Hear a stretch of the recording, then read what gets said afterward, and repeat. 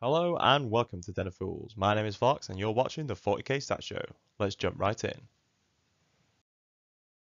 In week 49 of 2022, we had 103 tournaments with a total of 1,990 players and 3,617 games played. This week, Chaos Demons are out in front with 13 wins. Tyranids and Tau are close behind with 8 wins each.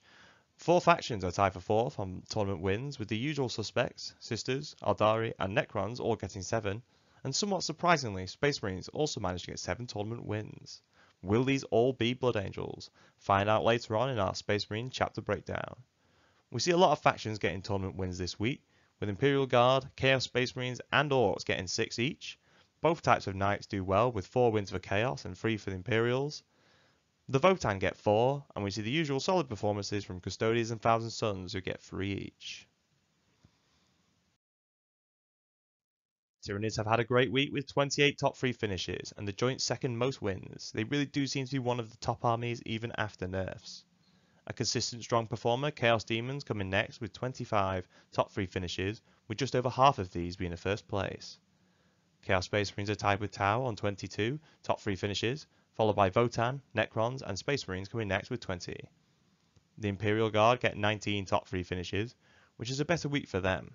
We will keep an eye on their performances, as not all tournaments are using the 9th edition Guard Codex. It will be interesting to see their stats once their codex hits general sale.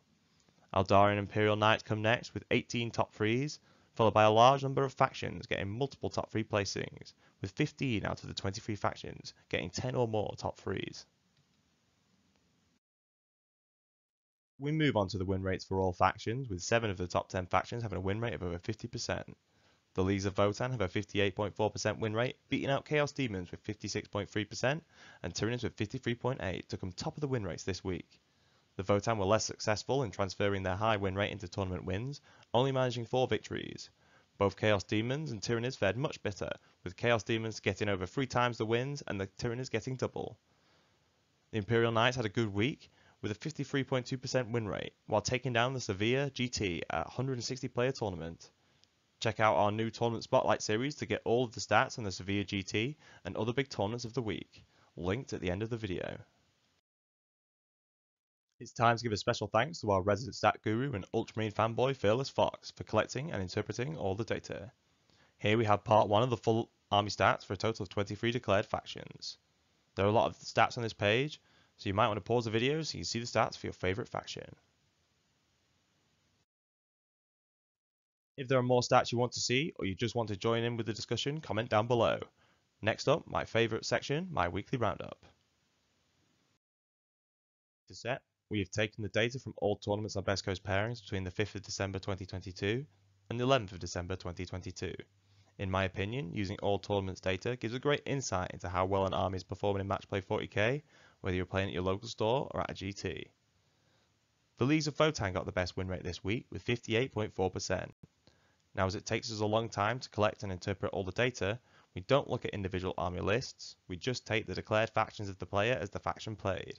Therefore, we don't know in particular what units are doing well for the Votann, but I do know that the Hernkin Pioneers are taken in many Votann lists.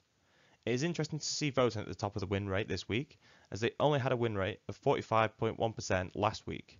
Perhaps it is players getting used to a new faction. We will get a better picture when we do our monthly stat show once we have more data.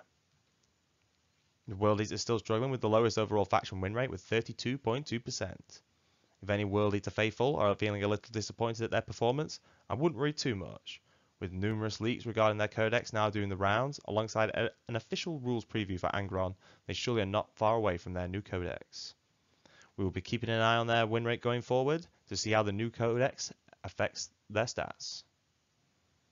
Rather unsurprisingly, the Space Marines are the most played faction, with 14% of all players taking Space Marines with a huge 954 total games played.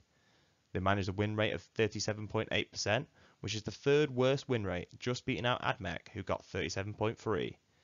Even so, they managed a decent week, having 7 wins, the most we've seen in the week so far. The least played faction was Chaos Mix, with only 1% of players taking the faction for a total of 15. They managed to get a win rate of 47.9%, with 0 wins and 3 top 3 placings. Perhaps players are gravitating towards pure Chaos Demons or Chaos Space Marines with Demons in support, as they seem to be doing much better than the Chaos Mix lists. 21 factions won at least one tournament this week. It is important to remember we take results for small tournaments such as 8-player tournaments. There are a lot of opportunities for a faction to get a win. World Eaters and Chaos missed out on a win, with Admech and Grey Knight only managing a single win this week. All factions apart from World Eaters managed to get a top 3 placing, which really does emphasise the tough time the World Eaters are having while they are waiting for their new rules. Hats off to the players who are taking them anyway. As it is said, Khorne does not care from where the blood flows, even if it's mainly from his loyal followers. Next we explore who got the tournament wins for Space Marines with our chapter breakdown. As you might expect, Space Marine players usually always declare their chapter of choice, with only 5 players out of 274 where the sub-faction is unknown. The glorious Sons of Sanguinius this week did not get the best win rate, coming below the Space Sharks who managed a flat 50%. However, as there were only 2 players for a total of 6 games for the Space Sharks, I'm claiming that my Blood Angels still get the best win rate of 44.1% due to there being far more games played. The Blood Angels still managed to get the most wins with 4 and most top 3 placings with 10.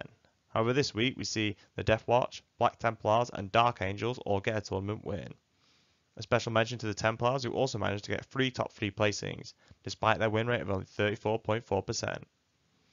Overall, Space Marines are still struggling with a win percentage of 37.8%, with the 2 Red Scorpion players managing a win rate of only 25%. All of the chapters were below 50% when more than 10 games were played, really showing they do need some help from GW. Fearless's favourite Blue Boys, the Ultramarines, got a 28.1% win rate this week. At least Fearless will be happy to know they are the 4th most played chapter despite their poor form, with 34 people taking the Sons of Gulliman. This week, most Chaos Space Marine players' sub-faction is unknown, but of those known, the Emperor's Children still have the best win rate with an impressive 55.6%. However, they did not manage to get the most wins, with the Black Legion taking down 2 tournaments and getting the most top 3 placings with 7. I'm sure Abaddon himself featured in many of these lists, as he is considered one of the best Supreme Commanders at the moment. The other known warbands are not faring quite as well, with win rates below 50%. The Red Corsairs really struggled this week, only managing at an 11.1% win rate, the worst we've seen this week. Chaos Space Marines still managed an overall win rate of 49.7%, with 6 tournament wins and the 3rd most top 3 placings on 22, showing they still had a good week. Having said that, the Loyalists may have a worse win rate and less top 3 placings, but they just managed to get one more tournament win. At least the Loyalists were able to win on one metric this week. If you enjoyed our content, please like, comment and subscribe, and hit the notification bell so you don't miss one of our weekly stat shows. Here are some videos for you to watch next. If you want to support us, please check out the links in the description. Remember, in the grim darkness of the 41st millennium, there is only war, so we will be back next week with more stats. Thank you for watching.